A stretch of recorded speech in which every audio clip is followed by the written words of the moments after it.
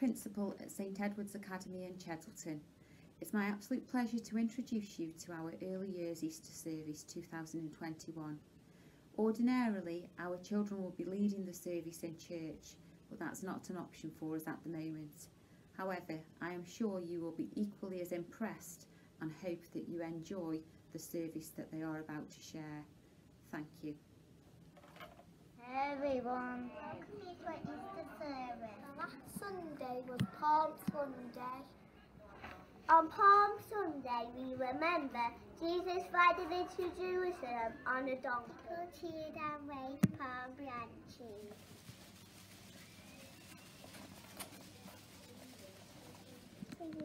Before we have a king who rides a donkey. We have a king who rides a donkey. We have a king who rides a donkey. We have a king who rides a donkey, and his name is Jesus.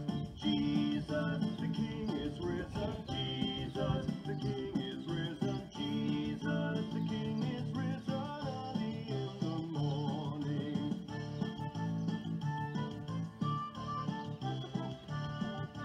Trees are waving a royal welcome. Trees are waving a royal welcome. Trees are waving a royal welcome for the king called Jesus. Jesus, the king is risen. Jesus, the king is risen. Jesus, the king is risen early in the morning.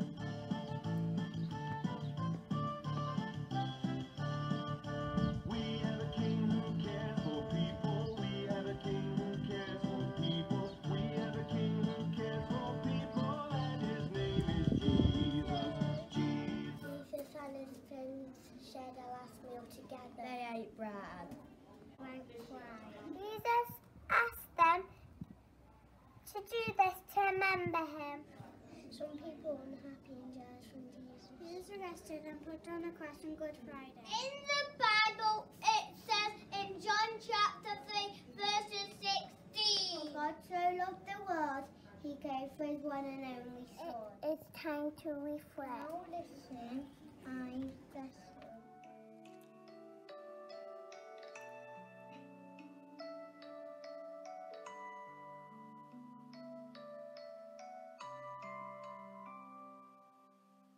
I'm special because God has loved me, for he gave the best thing that he had to save me, his own son Jesus crucified to take the blame for all the bad things I have done.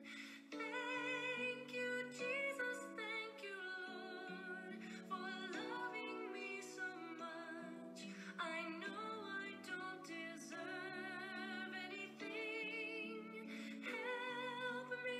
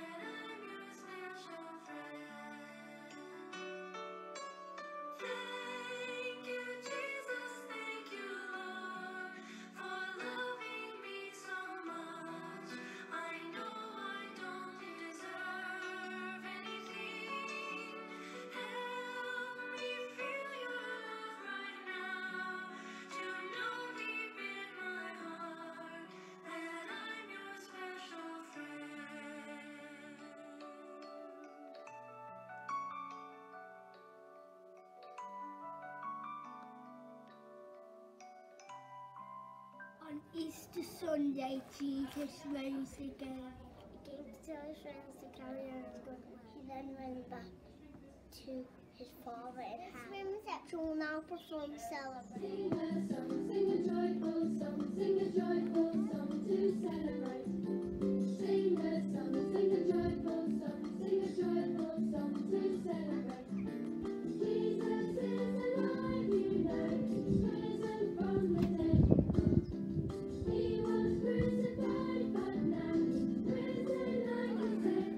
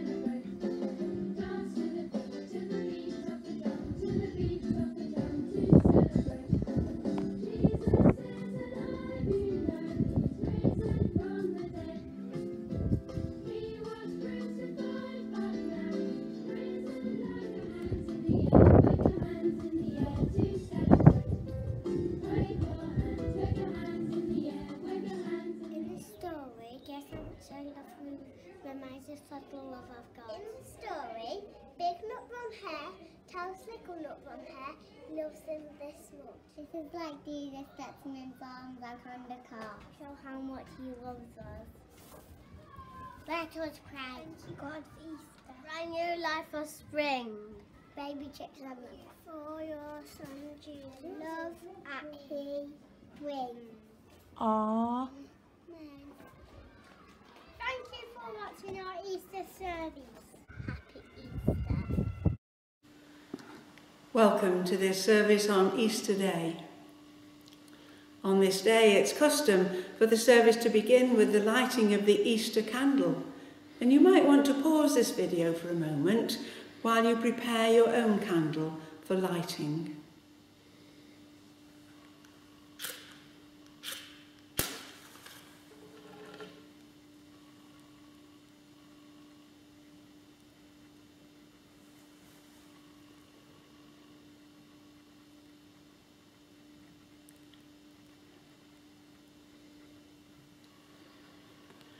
May the light of Christ, rising in glory, banish all darkness from our hearts and minds. The light of Christ, thanks be to God. Alleluia, Christ is risen. He is risen indeed. Alleluia. Praise the God and Father of our Lord Jesus Christ. He has given us new life and hope by raising Jesus from the dead. God has claimed us as his own. He has made us a light to the world. Alleluia. Christ is risen. He is risen indeed. Alleluia. And so we say sorry to God. We come to God as one from whom no secrets are hidden, to ask for his forgiveness and peace. We have lived by our own strength and not by the power of your resurrection. In your mercy, forgive us. Hear us, Lord, and help us. We have lived by the light of our own eyes, as faithless and not believing in your mercy. Forgive us. Lord, hear us and help us. We have lived for this world alone and doubted our home in heaven. In your mercy, forgive us. Lord, hear us and help us. May the Father of all mercies cleanse us from our sins and restore us in his image, to the praise and glory of his name, through Jesus Christ our Lord. Amen.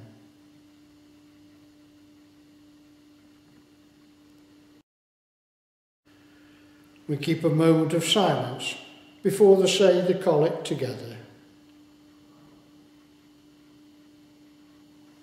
God of glory, by the raising of your Son, you have broken the chains of death and hell.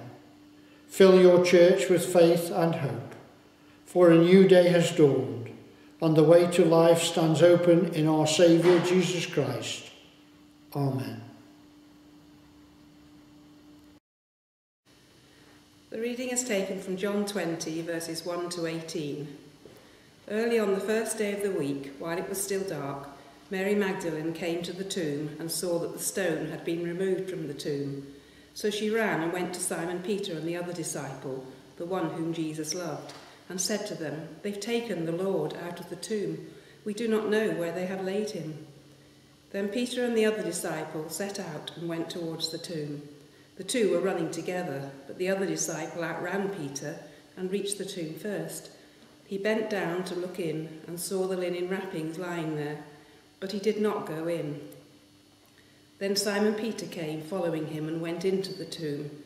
He saw the linen wrappings lying there, and the cloth that had been on Jesus' head, not lying with the linen wrappings, but rolled up in a place by itself. Then the other disciple who reached the tomb first also went in, and he saw and believed.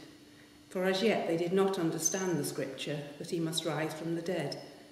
Then the disciples returned to their homes. But Mary stood weeping outside the tomb. As she wept, she bent over to look into the tomb, and she saw two angels in white, sitting where the body of Jesus had been lying, one at the head and the other at the feet. They said to her, "Woman, why are you weeping?" She said to them, "They've taken away my Lord, and I do not know where they have laid him."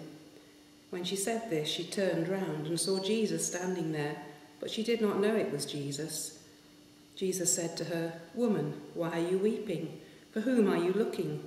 Supposing him to be the gardener, she said to him, "Sir, if you have carried him away, tell me where you have laid him, and I will take him away." Jesus said to her, "Mary." She turned and said to him in Hebrew, "Rabboni," which means teacher.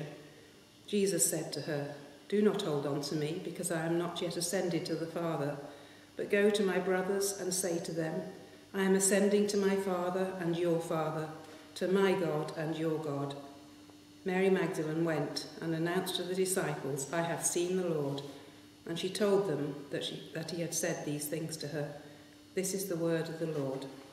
Thanks be to God. May the words of my mouth and the meditation of our hearts be always acceptable to you, O Lord, our strength and our Redeemer. Amen. Often today you'll hear that very unchristian phrase, "Well, he got what he deserved." Today we celebrate the wonderful joy of Easter and the resurrection. I wonder, would you say that Jesus got what he deserved? I suppose some of the crowd there at the time would have said exactly that. For 3 years, Jesus had been the central figure in the lives of many people, the whole purpose of his life being to bring healing and forgiveness and restoration. Unfortunately, many prominent figures of the day found that to be a threat. They wanted rid of him. They wanted him to, in their opinion, get what he deserved. Even one of his closest friends sold him out for 30 pieces of silver. The death Jesus died was one of a criminal, hanging on the cross until he was dead. His friends and followers would never say that he got what he deserved. His friends knew, and we know, that he didn't deserve the cross. And so we pick up our reading for today. 3 days later, a woman called Mary solemnly made her way to his tomb.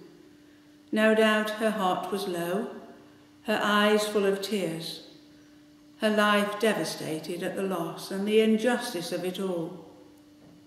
The one on whom she had pinned all her hopes was dead, cruelly murdered on a cross. It was over, finished.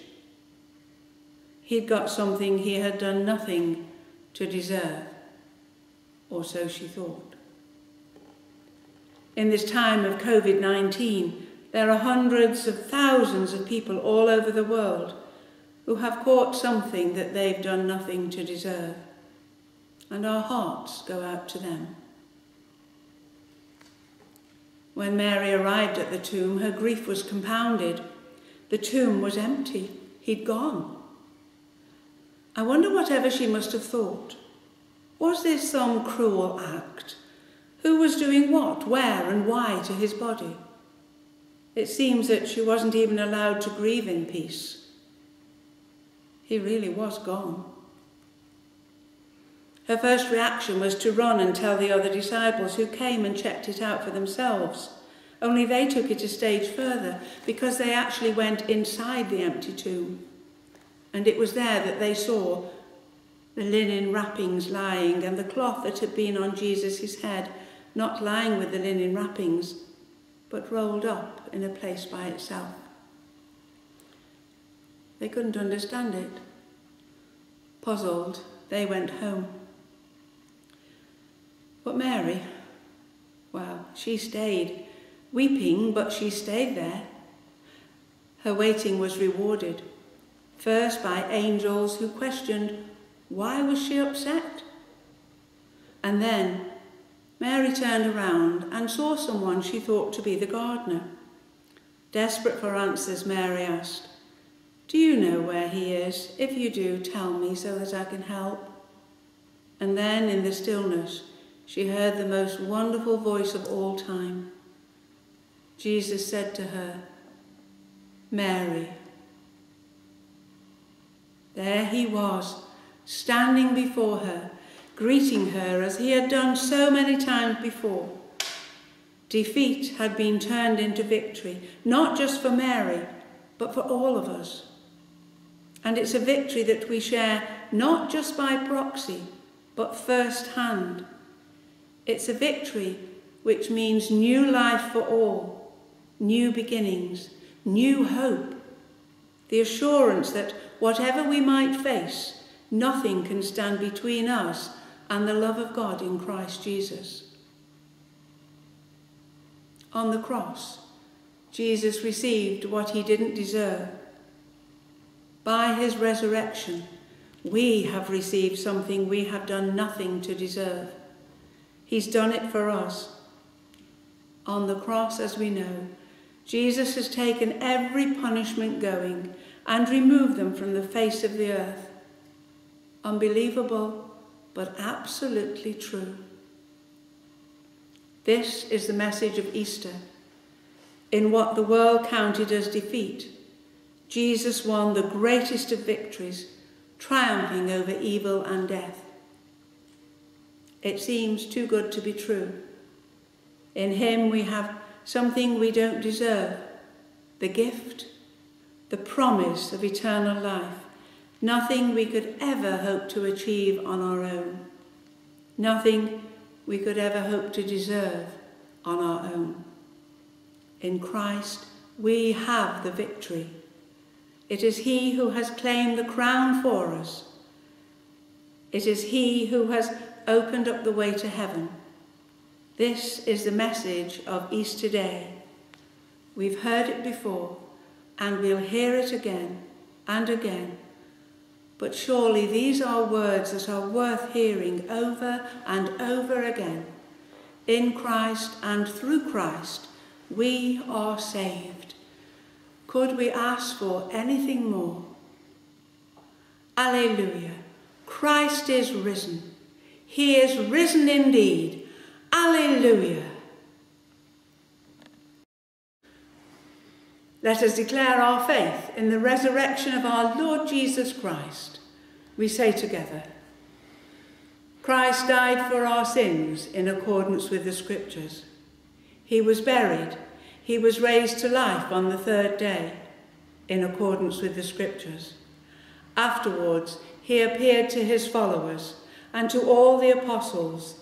This we have received, and this we believe. Amen. The response used today is, "Come, risen Lord, and hear our prayer." In joy and hope we pray to the Father, that our risen Saviour may fill us with the joy of his glorious and life-giving resurrection. Come, risen Lord, and hear our prayer. That isolated and persecuted churches may find fresh strength in the good news of Easter. Come, risen Lord, and hear our prayer. That God may grant us humility to be subject to one another in Christian love. Come, risen Lord, and hear our prayer. That he may provide for those who lack food, work or shelter. Come, risen Lord, and hear our prayer. That by his power war and famine may cease through all the world. Come, risen Lord, and hear our prayer. That he may reveal the light of his presence to the sick, the weak and the dying, to comfort and strengthen them. Come, risen Lord, and hear our prayer. That he may send the fire of the Holy Spirit upon his people, so that we may bear faithful witness to his resurrection. Come, risen Lord, and hear our prayer. Lord of the Church, hear our prayer and make us one in heart and mind to serve you with joy forever. Amen.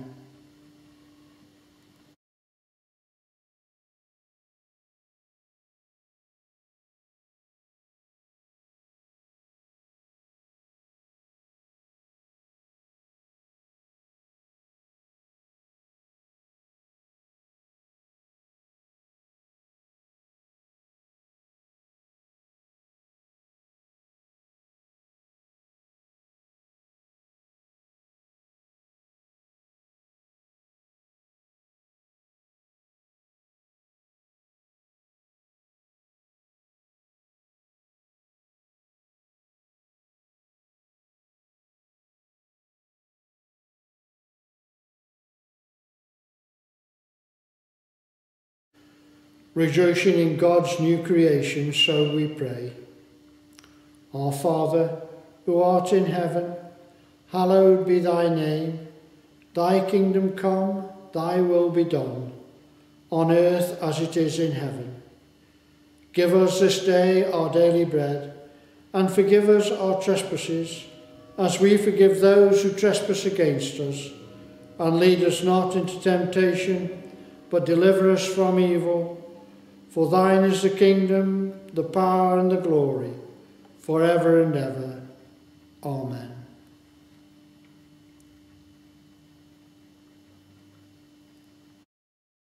We end our service today with prayers of thanksgiving. Let us pray. Father, we give you thanks and praise you through Jesus Christ, your Son, our Lord. Jesus is Lord of all creation. We worship and adore you. Jesus made his home among us. We worship and adore you. Jesus died to set us free. We worship and adore you. Jesus was raised to life again. We worship and adore you. And so we come to our blessing, and we pray together. God of our salvation, you have restored us to life. You have brought us back again into your love by the triumphant death and resurrection of Christ. Continue to heal us as we continue to live and work in the power of your Spirit, to your praise and glory. And the grace of our Lord Jesus Christ, the love of God and the fellowship of the Holy Spirit be with us all evermore. Amen. Let us bless the Lord. Thanks be to God. As is the custom on Easter Day, there's now an opportunity to renew your baptism vows if you'd like to. As we celebrate the resurrection of our Lord Jesus Christ from the dead, we remember that through the Paschal mystery we have died and been buried with him in baptism, so that we may rise with him to a new life within the family of his church. Now that we have completed our observance of Lent, we renew the promises made at our baptism, affirming our allegiance to Christ and our rejection of all that is evil. In baptism, God calls us out of darkness into his marvellous light. To follow Christ means dying to sin and rising to new life with him. Therefore I ask, do you reject the devil and all rebellion against God? I reject them. Do you renounce the deceit and corruption of evil? I renounce them. Do you repent of the sins that separate us from God and neighbour? I repent of them. Do you turn to Christ as Saviour? I turn to Christ. Do you submit to Christ as Lord? I submit to Christ. Do you come to Christ, the way, the truth and the life? I come to Christ.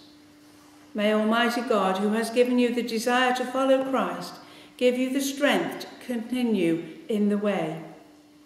And the blessing of God Almighty, the Father, the Son, and the Holy Spirit be upon you and those you love, this day and always. Amen.